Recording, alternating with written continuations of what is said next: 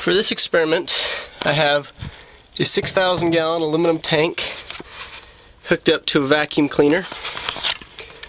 I've done this before, but this time I've removed the filter from the vacuum, put the vacuum cleaner inside of a plastic bag, and then hooked the bag up to another blower to see if I can get the vacuum down even farther. On the vacuum, the blower. Alright. I've done a pressure test on this before, so I know this can hold the vacuum, but I don't know how far it'll go down. So I have an altimeter watch that I can use on the inside to gauge the pressure.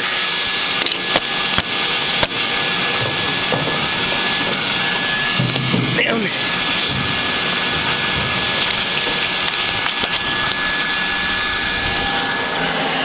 Okay.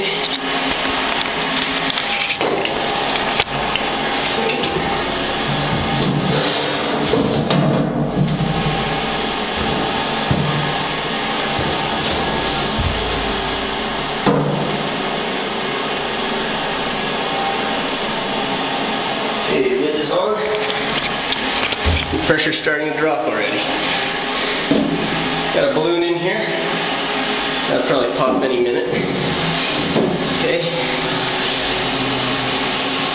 The barometric pressure is down. Almost half an inch of mercury. Let's change this to altitude real quick.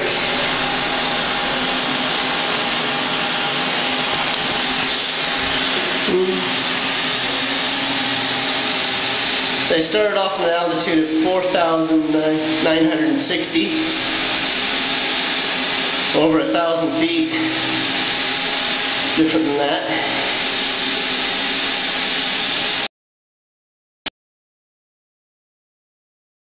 Vacuum can do, continues to drop. Change it back to barometric pressure.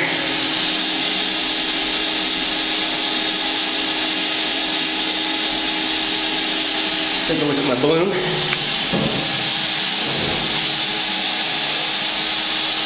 It might not pop, it might, I don't know.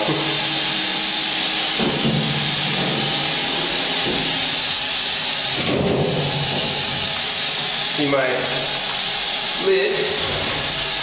Sounds like I got a slight leak. Right there. Oh well. Pressure's down anyway.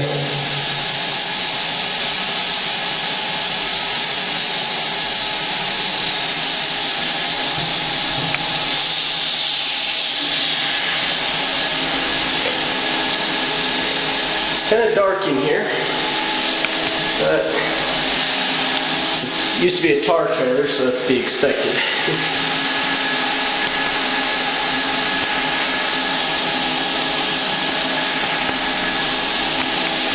Back on altitude. Look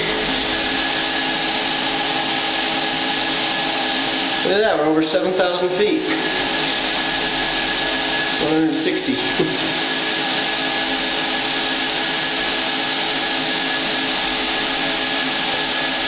can already feel the temperature dropping in here.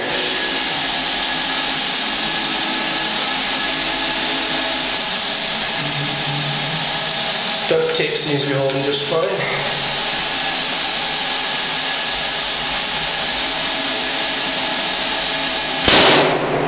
Oh, there goes the balloon. I don't know if it's a balloon all over now. That's from a different test. Okay. Let's see, that went at 7280. 7300. Let's reset that. See, I filled the balloon up to where it was almost bursting already. So, alright. Looks like about all will go.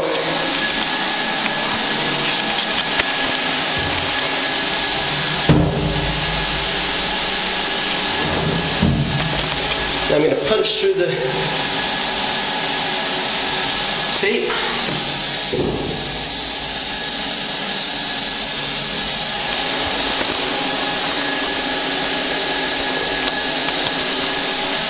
My knife.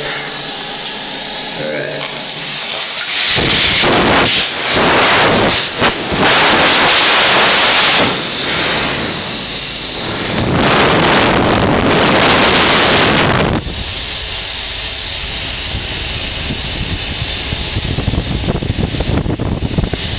Pressure's increasing. Ears are popping like crazy.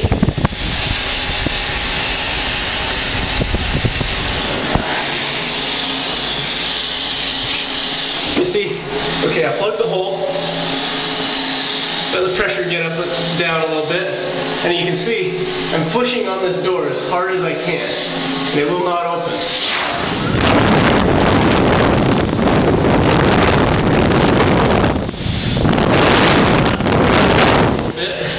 Or increased a little bit, so now I can open the door.